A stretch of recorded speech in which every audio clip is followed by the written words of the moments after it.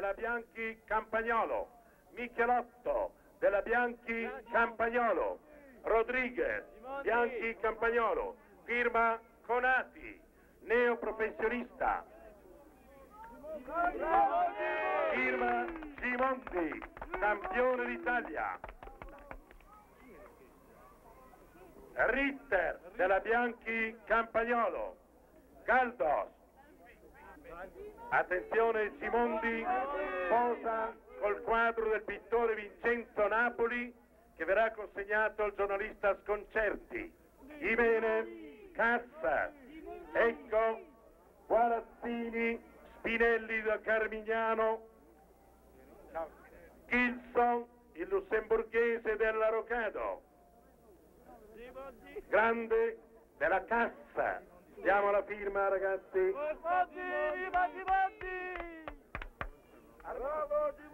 Bravo Gimondi!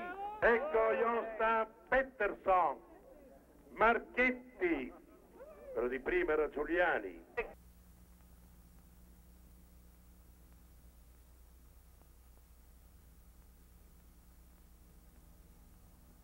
The second day in the Dolomites, the penultimate day of the race. The lap is 210 kilometers long and is routed over 4 passes. From here, the goal is 110 kilometers away. The Spaniard Lascano breaks out, and right after him, Farasato and Fuente.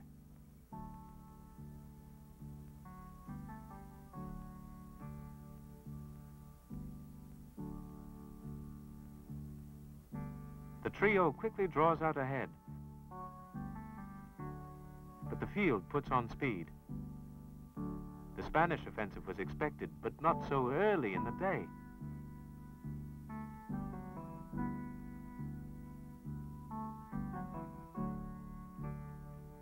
Up front, the situation is changed. Fuente has gone on alone in the lead. He has a 50 meters lead on Farasato. Having initiated the breakout for his countrymen, Lascano has fallen back. The field is led, as usual, by Merckx's men. Here it's Schoenmaker and Van Schill. Fuente continues his solo with determination under the watchful eye of the TV camera.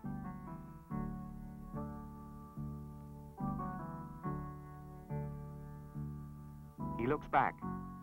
Well, he made a good start, and the one-man show can go on. But isn't he taking a big risk? Isn't it far too early to go off on his own? Hasn't he learnt that he shouldn't bargain with his resources and his temperament? Fuente is barely 2 minutes ahead of the field when he descends from the first pass. The question is whether he can maintain his lead on the way down. Normally, Fuente is not a striking downhiller. He usually loses on the round and downs what he gained on the ascents.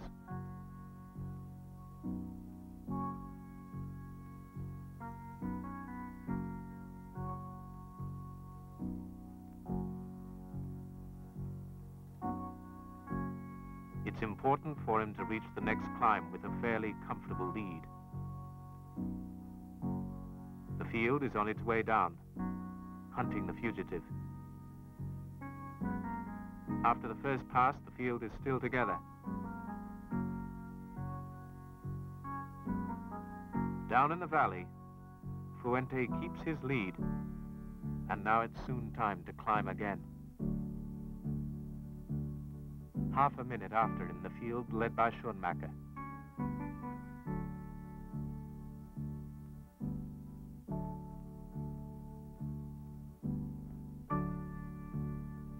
And here, a few kilometers farther on, in a town at the foot of the mountain, Colle San Lucia, the field starts out on the climb, goes into the first hairpin bend.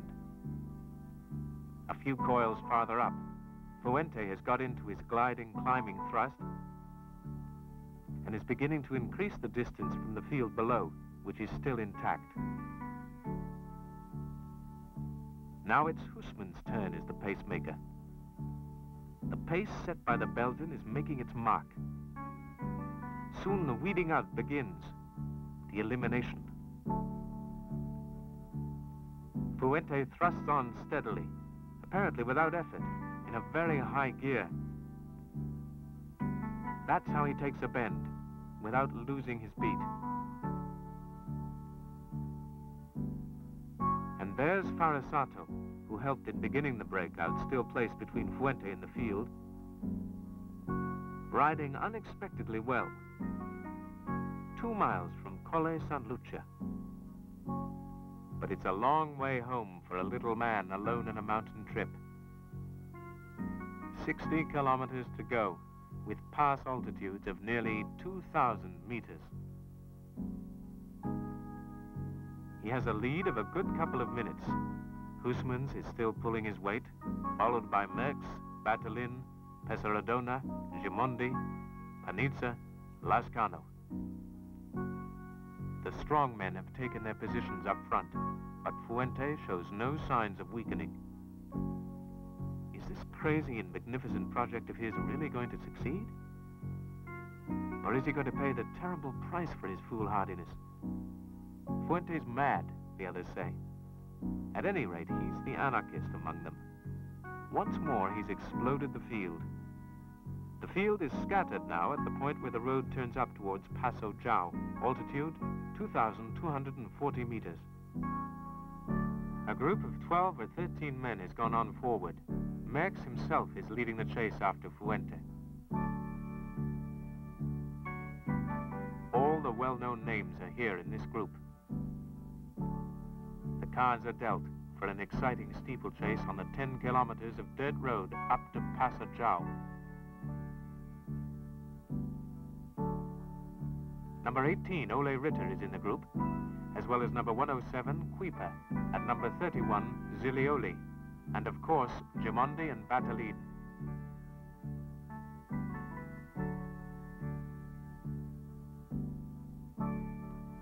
There are also a couple of Spaniards.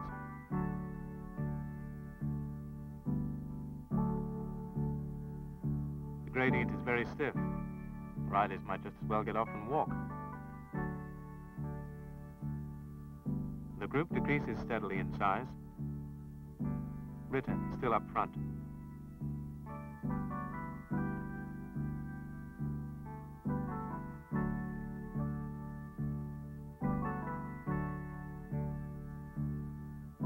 Higher up and nearer the pass, still one man on his own. Fuente holding the lead.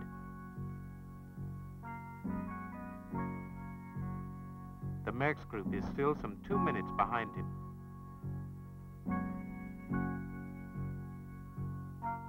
Fuente seems amazingly fresh.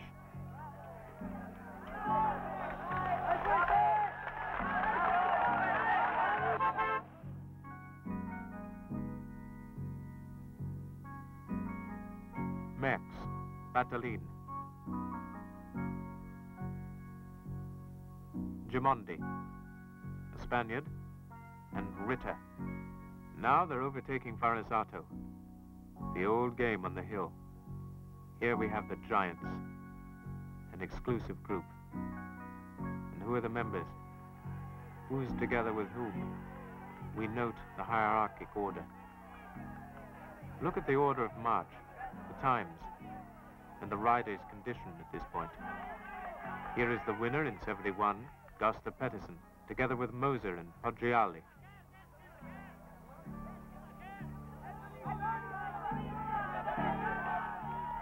Followed by Van Schill and Canati. Farther back, one of the Spanish mountain hawks, Goldos.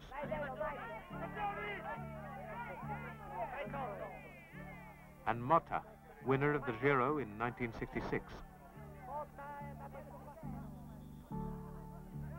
20 minutes later, on the final gradient of the day, 25 kilometers from the finish, some of the stragglers have come up to the Merckx group, who are now running 3 minutes behind Fuente.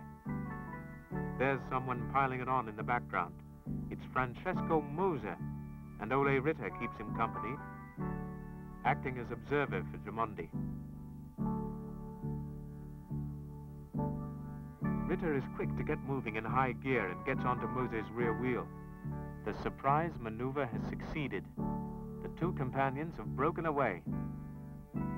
Moser started it, and it's his job to keep pulling. Ritter stays on his rear wheel. It's a tactical position for him. Moser is Gimondi's rival. Moser and Ritter close up on Fuente, the mountain town of Auronzo. Here, Fuente crosses the line after 105 kilometers of solo riding. And barely a minute later, Moser and Ritter, in that order. So José Manuel Fuente finally succeeded. At last he lived up to his reputation as the successor to his countryman, Bahamontes, El Rey de las Montañas, the king of the mountains.